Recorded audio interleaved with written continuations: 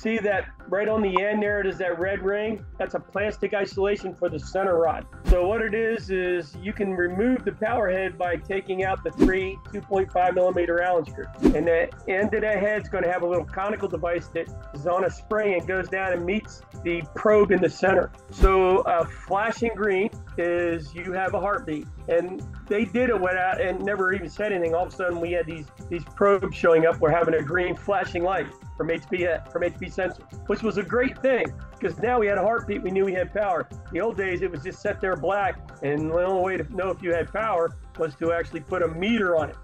So now we got a green flashing light that turns to red in the separator.